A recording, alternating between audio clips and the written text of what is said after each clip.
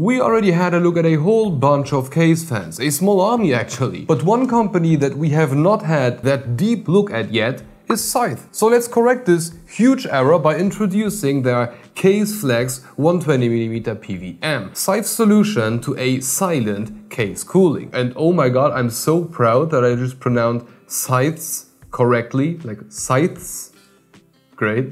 This is the Scythe Kaze Flex 120mm PWM. All in all, there are a ton of different Kaze Flex fans. On the PWM line, there are two, a 800 RPM and a 1200 RPM fan. The later one is the one we are looking at today. Then there are also 3-pin lineups with a 800, 1200 and 2000 RPM fan respectively. And then to round it off, there is a slim version at 1200 or 1800 RPM, once using a 3-pin voltage controlled connection, and again, the whole thing over a PWM connection. At this point, I just wanted to point out that I do not understand why there is a 2000 RPM 3-pin Kaze Flex version, but not a 4-pin.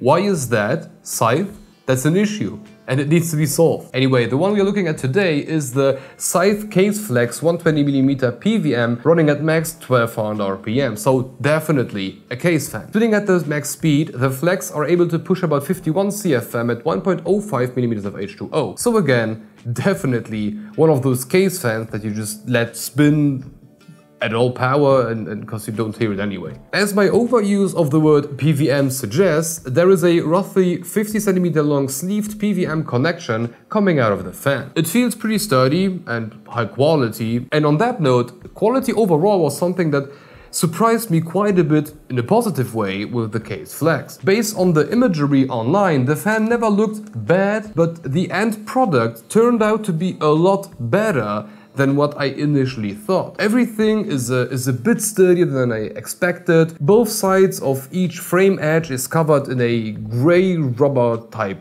of piece, and the frame itself is also quite a lot sturdier than its thickness might have suggested. But the most surprising part for me is the actual wing part. There are 11 slightly bent wings in a grey color. All in all, pretty normal for a Kaze fan. However, my experience with this type of fan until now is that the wings were always heavily bendable, but not on here. The whole central area is so extremely rigid.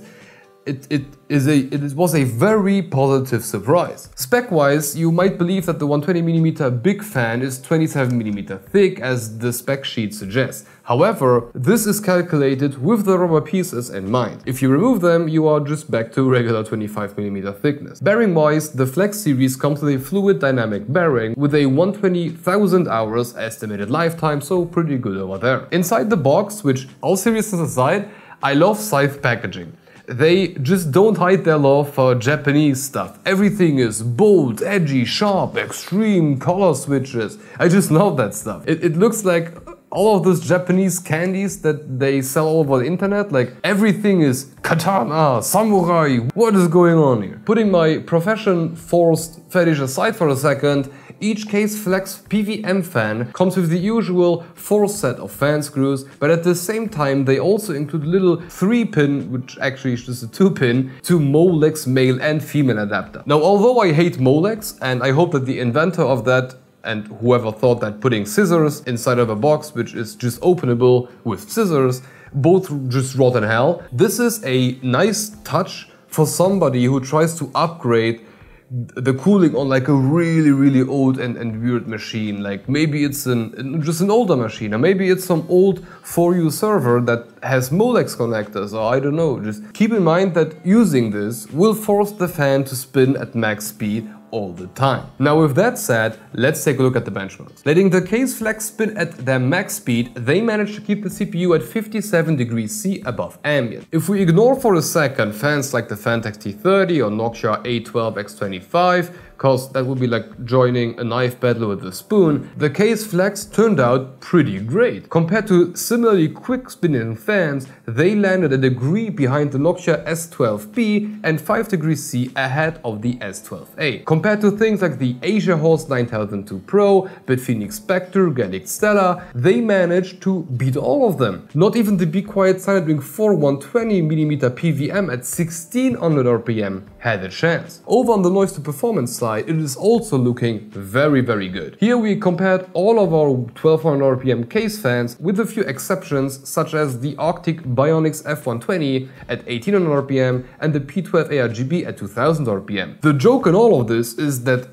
the Scythe Kaze Flex still beat them all. Actually, it's not even funny. Scythe Kaze Flex fans wiped the freaking floor with every other 1200 RPM fan that we have. And just for fun, we've added a bunch of quicker fans. Sure, things like the Arctic P12 ARGB or Bionics F120s can go way further, and then they will just get the temps down even lower, that's for sure. But noise to performance wise, those things are so freaking amazing. The only outline, and I still don't understand how they pulled this off, are the Bitfinex Spectre SE at 100% of their speed, which is also the only speed that they will not thermal throttle. They produce this.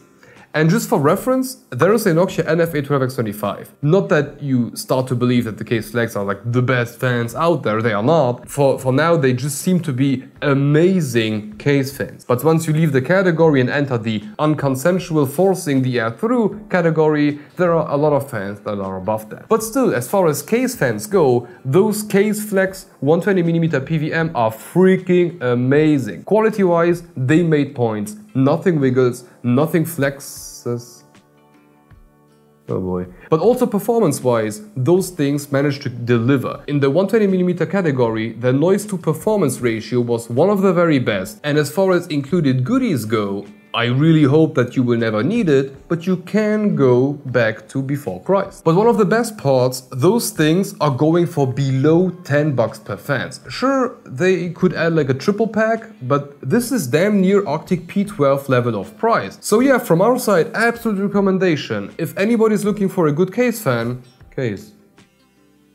But okay, this would be it for the Scythe Kaze Flex 120mm PWM. At this point, a huge thank you to Scythe for sending them over, but if you want to keep watching, have a look at our take on the Sandring Pro 4. If you need to make something or someone disappear, that's where you put them through. On a side note, we now also have channel memberships, so if you're looking for a good way to sell yourself for an RG poop emoji, that's a pretty good way to go. Additionally, you can rest assured that the income will not only keep the channel afloat, but it will also serve to get a katana. Cause I don't really know why, but I feel the sudden urge to open one of those boxes, or all boxes from now on, using only a katana. I don't know why this would work, but I will figure it out somehow. Anyway, thank you for watching and hope to see you in the next one.